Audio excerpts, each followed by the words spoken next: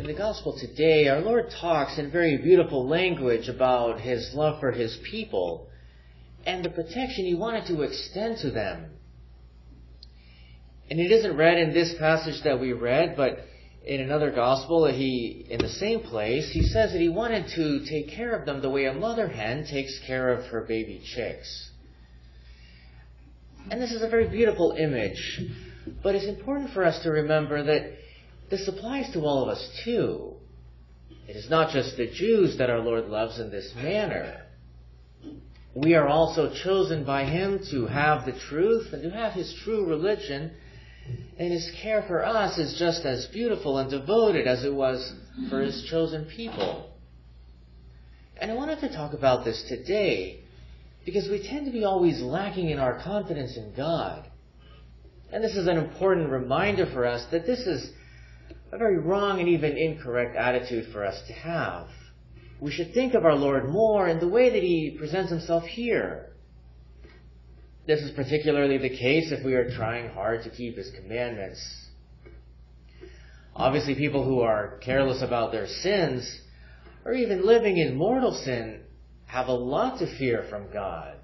As our Lord said, His people would be surrounded by their enemies, and their city would be flattened to the ground because of their sins. We can expect an equivalent punishment if that is how we live too. But those of us who are trying to love Him as well as we can should have more confidence in Him than we do.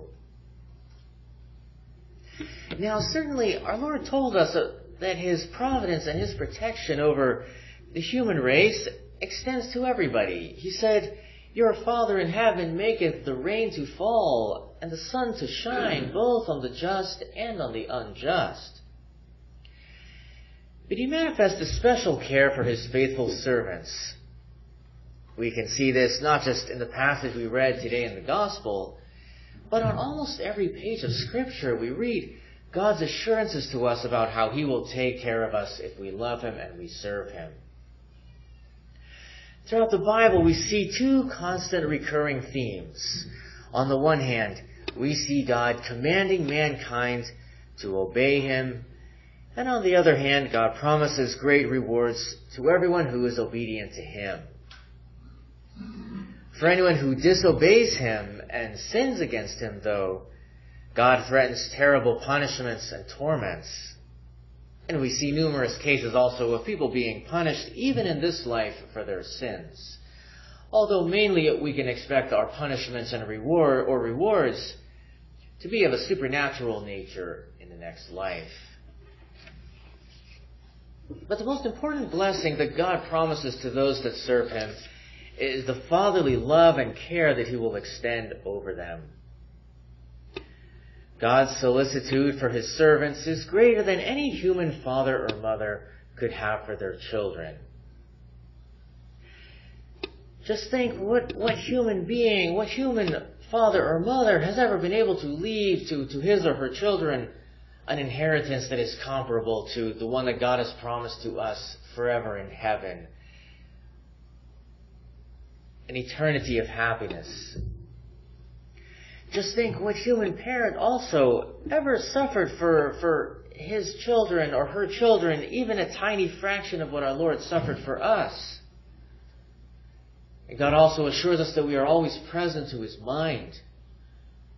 It says in the Psalms, "The eyes of the Lord are upon the just, and His ears unto their prayers.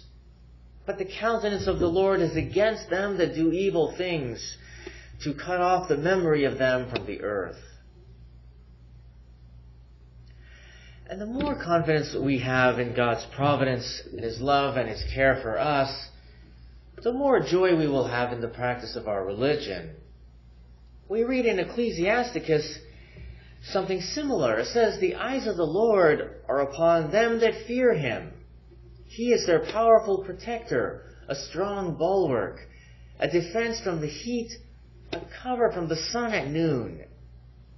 He is a preservation to them from stumbling, a help from falling. He raiseth up the soul, and enlighteneth the eyes, and giveth health, life, and blessing."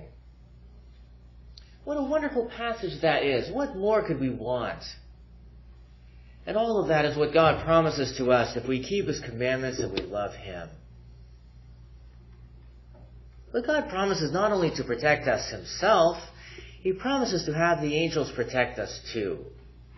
It also says in the Psalms, He hath given His angels charge over thee, to keep thee in all thy ways. In their hands they will bear thee up, lest thou dash thy foot against a stone.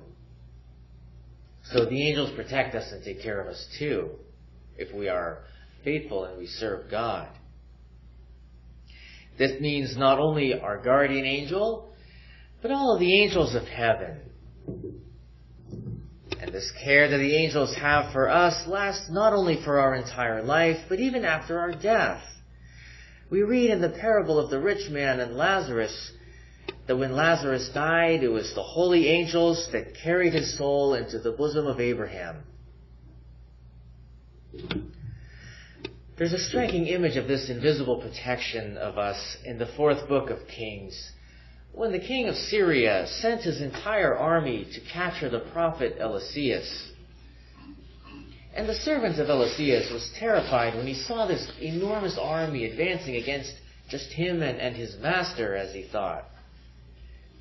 And Eliseus saw that he was afraid, and he prayed to the Lord to open the eyes of his servant, to show him that there were as many forces on their side as there were coming against them from the Syrians. And God heard the prayer of Eliseus, and all of a sudden his servant looked around him, and he saw the entire mountain that they were standing on covered with chariots of fire. He saw all the angels that were there to protect them. This shows us that even if we don't see God's care and protection of us, it is real just the same. We need to look with the eyes of faith. In God's wisdom, He not only protects His servants and people that love Him from falling into evil, but He even uses the evil that they do commit for their benefit. Even if a pious person falls into sin, when he repents, he gets back on track with his soul, he can use that fall as a means of becoming more humble and having greater contempt of himself because of that sin that he committed. You can use that sin as a motivation to love God more and to have more gratitude to God for the mercy that God showed him in forgiving him that sin. We see there are numerous saints who became saints exactly in that manner. They loved God very much because God had been merciful to them and had forgiven them numerous sins. This care of the just that God extends to the just is so powerful that it extends even to their children and grandchildren, and their entire posterity. In the book of Exodus, God said, I am the Lord thy God, mighty and jealous, visiting the iniquities of the fathers upon the children unto the 3rd and 4th generation of them that hate me, and showing mercy unto thousands, to them that love me and keep my commandments. We see the example for this of the descendants of King David, the kings of Israel, who were descended from him after his death. Many of those kings were very wicked, but God spared many of them the punishments they deserved in this life because King David was their ancestor. And God did not give them the punishment they deserved in this life, although certainly in the next life they received the full measure of their sins. We see also that God blessed the children of Agar, the wife of Abraham, because Abraham was a just man. Or in the case of Joseph the patriarch, he was a holy man when he went to work as a servant for a rich man in Egypt. And God blessed that pagan Egyptian and his entire household just because of the presence of Joseph in his house, and made his entire business prosper. But God uses other images to express his love and his care for us. He compares himself to a father or a mother. He says, "As a father hath compassion on his children, so hath the Lord compassion on them that fear him. For he knoweth our creation, he remembereth that we are dust." That is from the Psalms. God also compares his love to that of a mother for her child. He says in the book of Isaiah, "Can a woman forget her infant so as not to have pity on the child of her womb?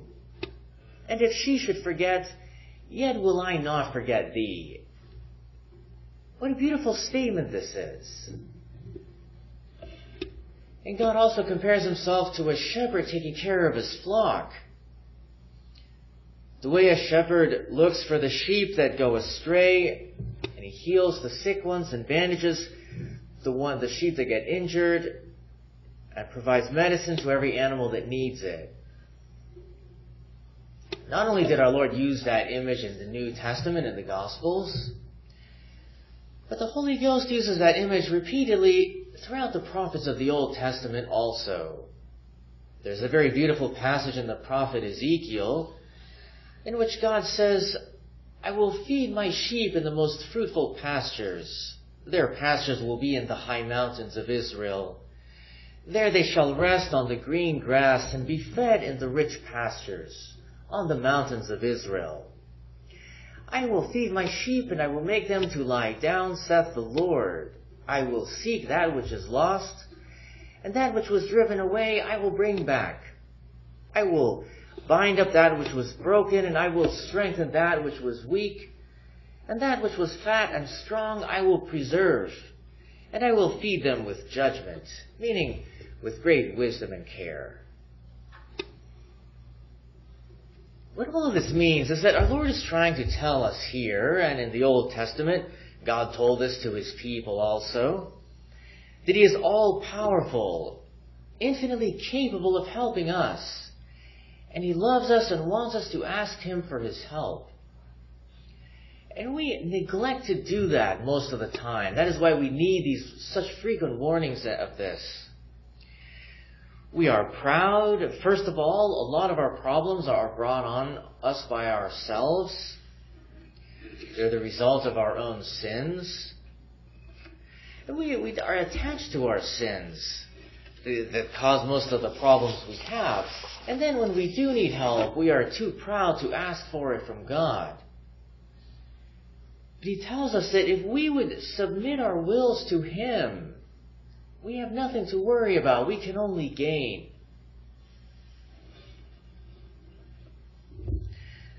This teaching is repeated in the Fathers of the Church too. We read in St. Augustine, he says, "We possess all things in Christ." Or rather, Christ is all things to us. If you would be healed of your wounds, he is a physician. If you are thirsty, he is a living fountain. If you fear death, he is your life. If you are weary of the burden of sin, he is your justification. If you hate darkness, he is uncreated light. If you want to reach heaven, he is the way. If you hunger, he is your food. So we see how many different ways St. Ambrose and the Holy Ghost in Scripture are trying to make us understand what immense confidence we should have in God. And at the same time, what great submission and humility we need to give him too. All these promises should encourage us who are trying to serve God. They should encourage us in our tribulations, and when our souls are in danger or we are attacked by temptation, we should turn to God for help. He's always there to protect us. And St. Paul says this in the epistle today. Anytime you are tempted, he says, God will make grace to go along with that so that you can always overcome. But not overcome by our own strength, but by God's help, which we need to ask for. And this care for us, that God has is worth vastly more than even the greatest riches of this world. The world can offer us nothing that even comes close to what I have been describing. God's love for us and His power that He uses on our behalf. There's another passage in the Psalms where it describes various material possessions that the people of this world want so badly. Things like beautiful houses and gardens and healthy children, and things like this. And it says, they have called those people happy that have these things. But rather, happy is that people whose God is the Lord. Nothing in this world bears any comparison to the love of God and God's care for us.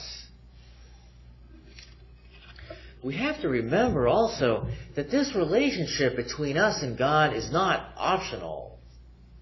We are obliged to love God and are obliged to accept His care and His love for us. So if we can hear all of this and say, this sounds very nice, but I like my sins better. I am good the way I am. Then we have to be afraid that because God will punish us for rejecting this love that He offers us. For people like this, the Holy Ghost warns them in Zacharias the prophet. God says, I will not feed you. That which dieth, let it die. And that which is cut off, let it be cut off. He will leave us in our sins. God says in Deuteronomy about people who love their sins, I will hide my face from them and consider what their last end shall be. God will think about the punishment that He will give to the people that reject His commandments and reject His love. God threatens also to take away from sinners the help that they need to repent of their sins because they themselves have refused it. So they will ultimately be lost and sent to hell. What a terrible misfortune it is not to enjoy the providence and protection of God, and on top of that, to be cursed by God even in this world because we don't want to serve Him and don't want to keep His commandments. If even God Himself will not protect us in this world, we are hopeless. Even worse than that, God not only abandons us to our own devices, but He seeks to punish us for our sins. He says in the prophet Amos, I will set my eyes upon them for evil and not for good. So all this care and attention that God gives to the good that I was just describing, He applies it in the same way to punish the wicked. Scripture assures us that if we rebel against God, there is nowhere that we can hide to escape from His wrath and His punishment. He will be absolutely relentless in pursuing us and punishing us for our sins. It says in the book of Job, Job says, who hath resisted God and hath found peace? Obviously nobody. So let us remember these things today. These are important promises and warnings in Scripture. We will either be one or the other. We will either be the object of God's love and protection if we serve Him, if we mortify our passions, if we follow our Lord with love and humility and sacrifice. But if we avoid Him and neglect Him so that we can do what we want instead, we have great cause to fear. Let us examine our consciences today and find out which one it is, and make sure that we are of those who serve God and are protected by Him. In the name of the Father, and of the Son, and of the Holy Ghost. Amen.